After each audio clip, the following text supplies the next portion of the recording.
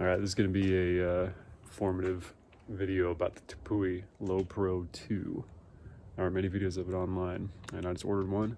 Got it mounted up on the Rebel, and here's a little walkthrough. So the whole idea behind the Low-Pro is low profile. They want it to be as low and as compact as possible. It's actually not shaped evenly, so it has a thicker side, which is about 9 inches tall, and a thinner end, which is about 7 inches tall. I have it mounted to open towards the rear of the vehicle, so the fatter side is towards the cab, and you can kind of see that 2-inch slope there. And here's a view underneath. It's held on with these bolts and aluminum brackets. There's an aluminum rail that runs underneath the tent, mounts to the cross beams. Of course, it's a mad quarantine world out there, so I haven't taken it on a trail yet, but just been around the neighborhood flossing, and it's done fine so far. So in order to get the thing down so low, 7 inches on one side, some sacrifices had to be made.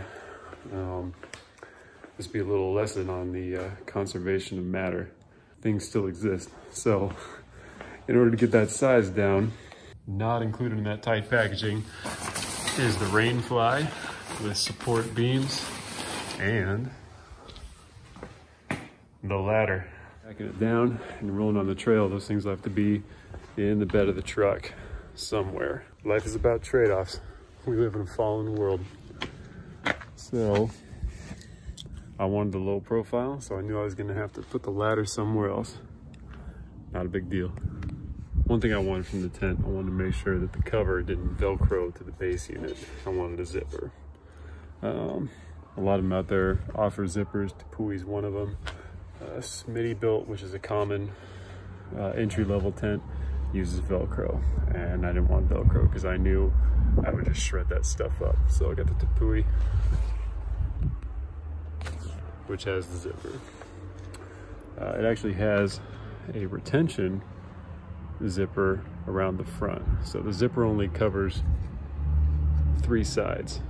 And on the 4th side, it will fold over. I'll show you what that looks like. We'll start unzipping it now.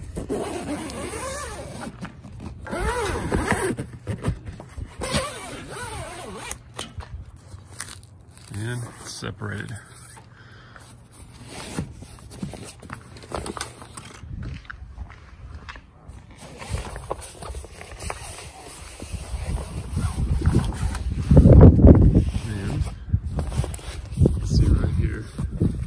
Zipper for the final side is retained right there, so it doesn't unzip with the rest of it.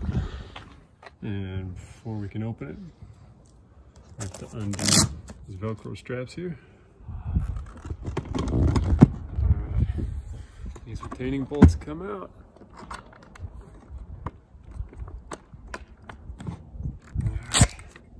Undo this. There we go.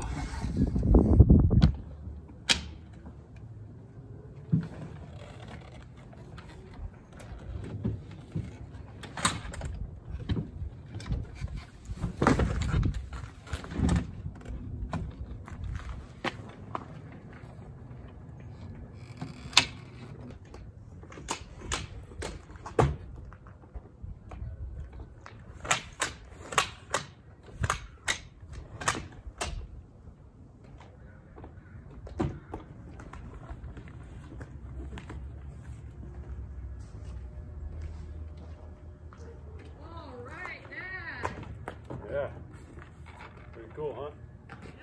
Yeah. And with the tent deployed, the cover just kind of hangs down into the bed. All right, the last part is we have to stake out the flap covering the door. There's poles inside the tent for doing that.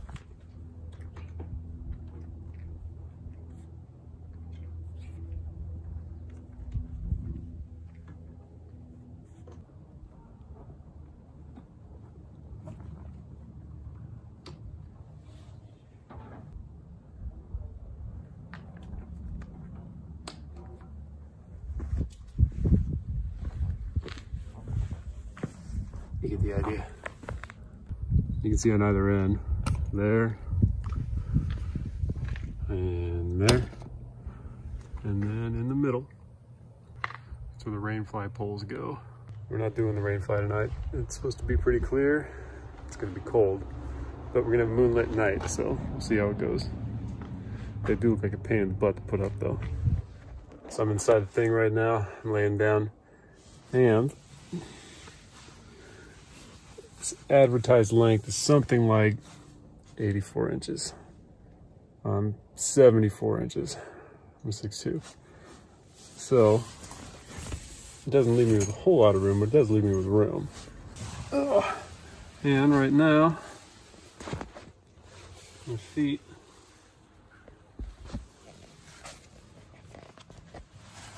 are hanging out. The heels go in, but since my heels don't stay locked all the time, the toes want to point out. When we zip this thing up, my toes are gonna rub up against the corner of the tent. And we see up here, probably gonna have the roof open tonight. And this just rolls up.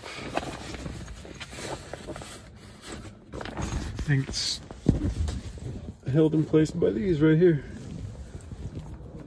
And as you can see, they're fastened there. I couldn't record because it was a two-handed effort. But now I can zip the screen back up.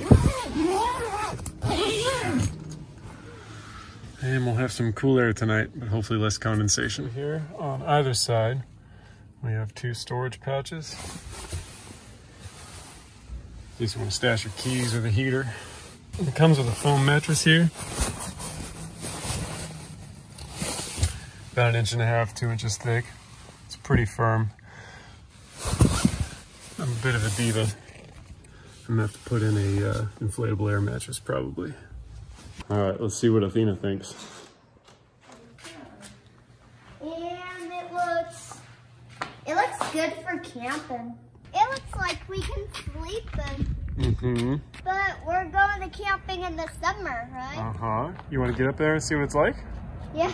Okay. Wait! I'm so excited! Dad, I'm scared. Don't be scared. You need the Paw Patrol to help you out?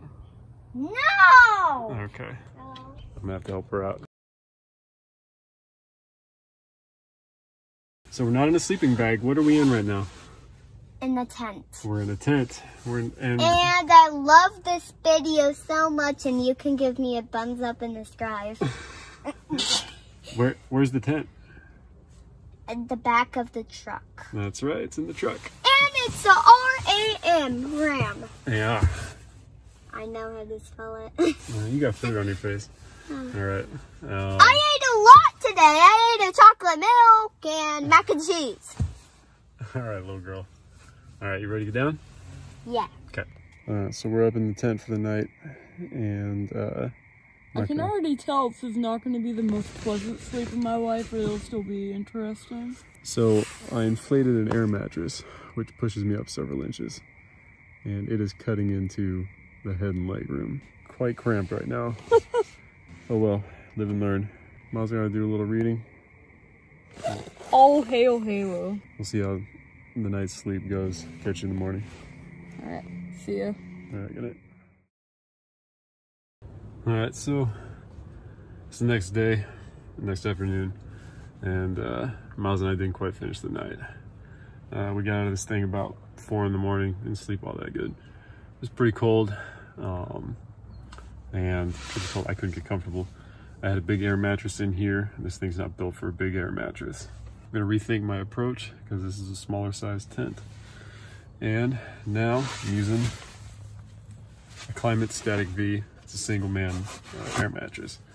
Same amount of comfort, a whole lot less space, and I fit a lot better in the tent with it so far. Laying down, legs all the way elongated, I actually fit. Whereas last night, it was sending me straight out the door of the tent. All right, so what'd you think last night? It was interesting. Interesting, why interesting? It started off okay, then I started getting cold, so he threw this extra blanket on me, and I went to sleep. Then every 15 minutes, the blanket was not on me, and I had to put it on again. Miles wasn't warm enough. We're gonna have to think of a way to warm up the tent. It got pretty cold last night, about 38. you know, even in a good sleeping bag, it's getting down there. So we're gonna have to come up with a way to warm up the tent. How were you for comfort? It was interesting with Why? the comfort too. What do you mean? This is the biggest tent in the world. I mean, Dad takes up a lot of room in that tent, and so do I. There's plenty of room for Miles, but there was enough room for both of us, width-wise in there. But the length-wise, when I had that big air mattress up there, not enough room. Yeah. But there's other options. I've got a little Climate camper one. I laid out in that one. Plenty of room for me in there when I use that one. So no more big inflatable air mattress. And to Tepui's credit, I don't think anyone uses a big air mattress when doing this kind of thing. I'm also going to try a memory foam, like a roll-out memory foam pad, see which one we like better. It's a little cramped for me. As I've said, it's 84 inches. I'm 74 inches. But oh boy, these corners start to take away some of that depth pretty quickly. But on the other hand, is exactly what I wanted size-wise. It's be work in progress. Miles and I are going to hit the trails as soon as we can, and try again with a little bit different furnishings on the inside. All right, boy, you ready to go? Sure. All right, we're up.